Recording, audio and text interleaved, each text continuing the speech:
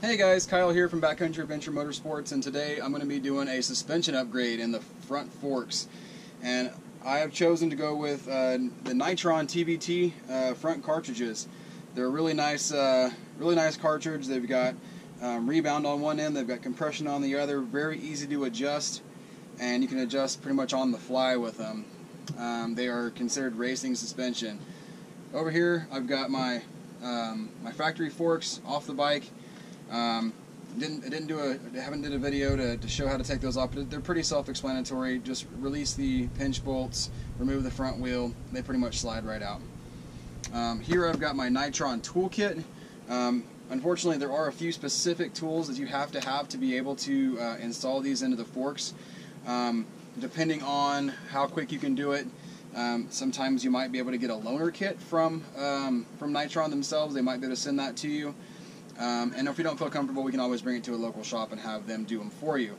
I've got my Honda manual here.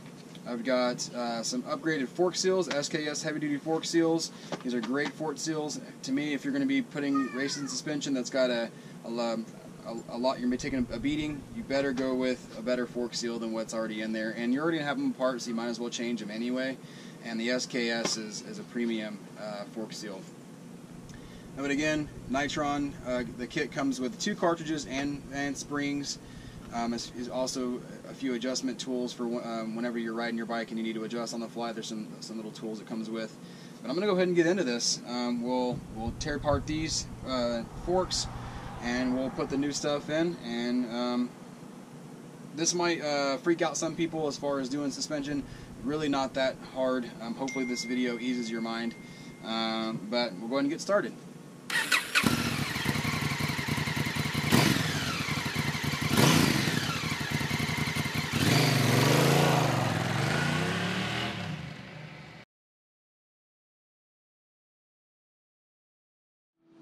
Alright, so these forks are set up identical. They're exactly the same as far as the removal process goes. First thing we're going to do is we're going to loosen this silver nut here, and that will loosen this is the cap.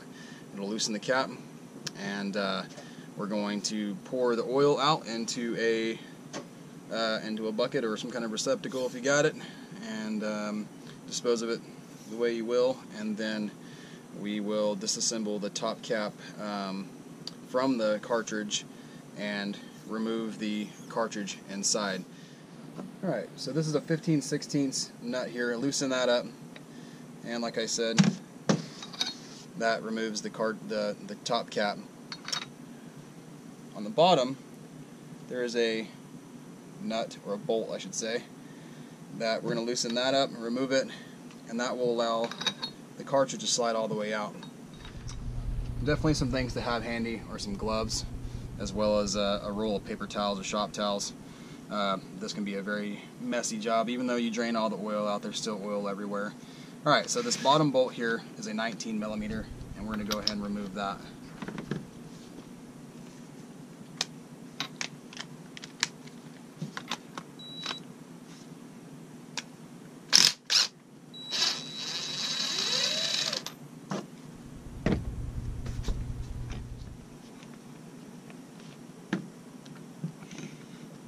Alright, so out comes the cartridge.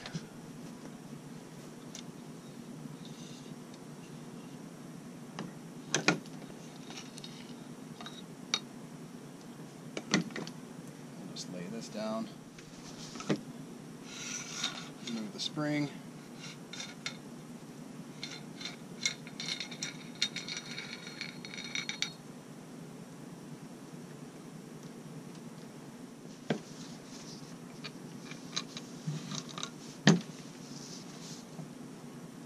Here's our bolt out of the bottom. Hang on to that. And from here, we're just going to separate the forks so we can install our new fork seals. So for the fork seals, we're going to take a small flat blade screwdriver and go around here very gently and move this dust cover. Inside of that, there will be a clip that we'll remove, drive the old seals out.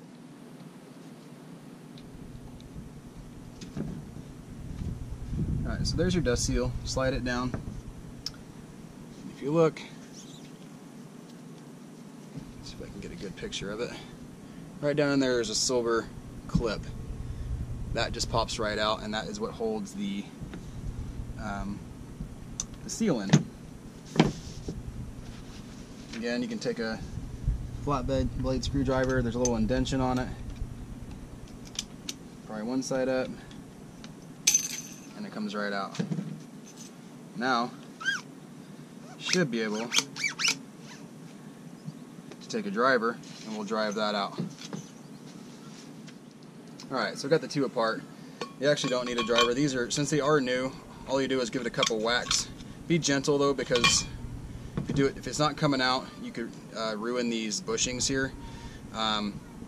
Maybe a good idea to replace them if they're not. I mean, if they look bad or if they're gouged up. These are in great shape since the bike's new, so we're just going to go ahead and keep them.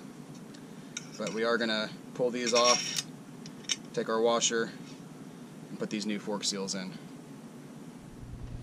Okay, once you have your bushings and your seal and your dust cover out, take a rag and some cleaner, and you can flush this out really good. They make a specific fork cleaner. You can use brake cleaner, that'll work. Just be very careful with the brake cleaner and don't overdo it, or let it sit. If you make sure you let it air out really good, or blow it out with the air hose and get all that out, because that will break down your fluid on the inside. So we're going to clean out the inside of our fork tubes and all of our other parts here, and get the new fork seals put in. One thing you want to do is take some electrical tape and wrap your edges there, because when you slide this over, you don't want to take a chance in cutting this lip, because you'll have a leak. So we'll go ahead and get that installed now. Another thing you should do is just take a little bit of your oil, and again, since this is a new bike, this oil in here is fairly clean. Just take a little bit of your new oil and put it on the inside lip of that, so just to make it slide over easy. Kind of start on one side, go on, just to make sure you don't hang up anything on that lip, and then work it on. And that's it. We'll do the same thing with the other side. Okay, so in order here, we've got our dust seal, our clip, our fork seal, our washer, our little bushing here, and then we clipped our other bushing on up here. Now we're just gonna slide our fork tube on. Let everything kind of fall down in there, and then we're gonna take our driver and we're gonna drive our fork seal in. Alright, once you got your seal driven in, you're gonna use a little screwdriver again to put your clip in, and then you're just going to put your dust seal on. One good way to seat it is just kind of gently tap it this way, and it seats it in. You don't have to use much force at all. Okay, so the way these forks are set up, the left hand fork is going to be your compression, and your right hand fork is going to be your rebound. I have the left hand fork, so I'm going to be doing the compression side of this. So first thing you do, getting this out of the box, you're going to remove, this is just barely hand tight, you're going to remove the top cap, set it aside, and you're going to remove this spacer as well as this spacer. That's step one. Alright, step two is you're going to take this right here and you're going to unscrew this.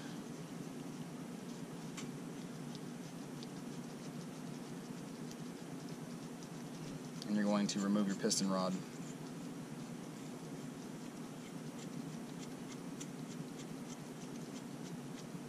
There's a lot of thread on it. Alright, so gently remove your piston rod. And make sure you set it somewhere that no dirt or dust can get in, and then you just have this bottom aluminum piece here.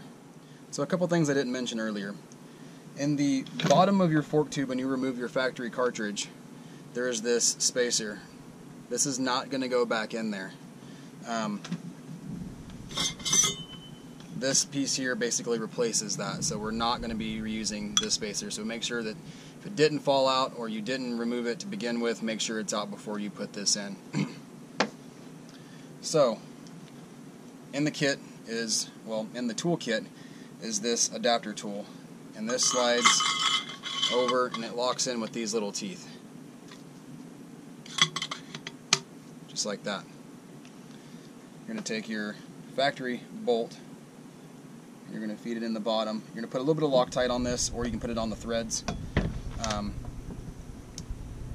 The kit, or the instructions of the kit, say to put some thread locker on there, so we're going to put a little bit of thread locker on there, and we'll slide it in. Now I'm going to gently slide this in to this side, feeding it into the bottom, and then threading it on the bottom screw. Mention is that you're going to want to tighten this down to 25 foot-pounds, and that's per the manufacturer, per Honda's torque specs, and that's what Nitron suggests is using the Honda specs, so that it would be 25 foot-pounds. And then we can go ahead and remove that. Okay, so the next thing we're going to do is we're going to use the Nitron O2 synthetic fork oil. This is what's recommended for these forks. You know, you might be able to use another weight, but when it comes to kind of a precision fork like this, I want to use what's recommended from the manufacturer, from Nitron. So 1/4 of this should be enough. What we're going to do is we're going to add about half the amount of fluid that you're going to pour in there. So it's to be about 1/4 of a quart. We'll pour it in, and then we're going to feed in the piston rod and get that tightened up. This is where a fork vise comes in handy. I don't have one right now, so it can be done without it, but we're going to go ahead and pour this in, and then we'll insert the piston rod.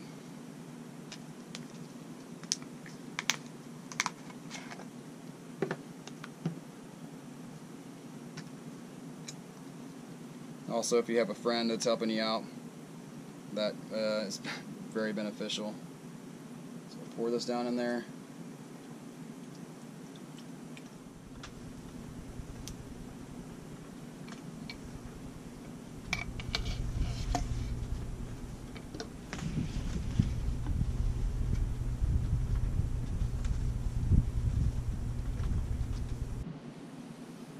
Alright, so we got our piston rod down in there. We push it all the way down, make sure it's seated, and we take this other special tool that slides over, and then we are going to thread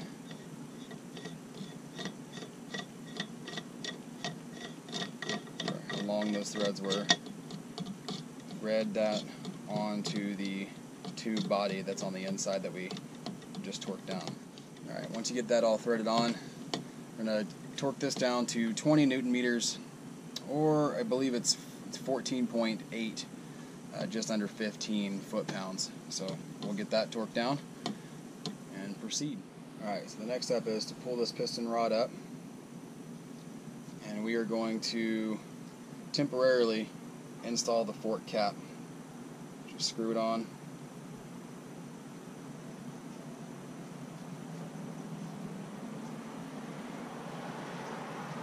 So now we're going to lift the outer fork up, and we're going to screw this on about hand tight, and we are going to pump this about 15 times, 15 to 20 times, to bleed the air out. 1, 2, 3. Okay, so we've bled our forks out. We're going to remove the cap.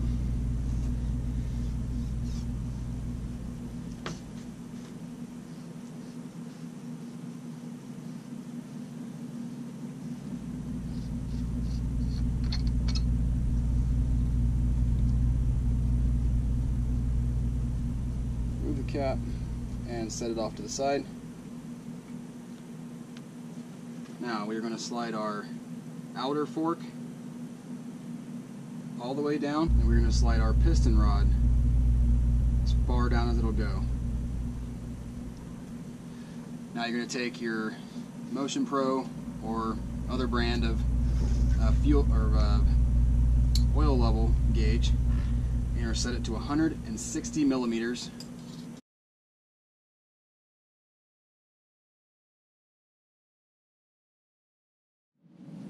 Alright, so now we're ready to close the fork up. I'm going to install the piston holder tool that goes on the end here. We're going to use this compression tool and press this down. And by doing so, that will allow us to put a wrench on this nut here. Just like that. You probably do it with your hand. It's not very tight. And then we're going to take this rod off.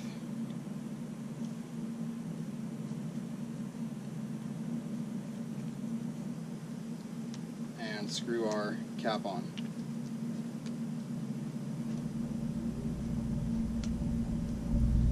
This does not have to be real tight.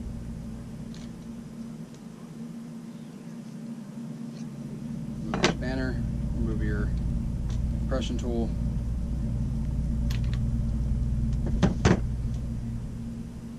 lift this up, and we're going to tighten our cap up. Alright, so once you got your cap threaded by hand, pretty good ways down, and the toolkit is this this cap tightener, because you don't want to use this nut that adjusts the compression. You want to use this here. It's got 3 little bobs on it. And you're just going to finish getting that tight and then torque it down. And again, the specs are in the instructions. Once you got that torqued, you have one leg done. Again, this is not a very difficult process. It's just a little bit of time consuming, and you want to take your time with it to make sure all the parts are in order and that you don't either lose anything or get dirt inside. So I'm going to go ahead and do the other side, get these on the bike, and give it a test out. I know that Nitron's known for some fantastic suspension, so get this on, and thanks for watching. If this video helps you out, by all means give it a thumbs up. Please leave any comments in the bottom if you need to. If you have any questions, I will respond to those as quickly as I can. And share the video. And if you haven't yet, subscribe and check out my blog at backcountryadventuremotorsports.com. Hey, thanks for watching. Nitron Suspension, Kyle from Backcountry Adventure Motorsports. I'm out.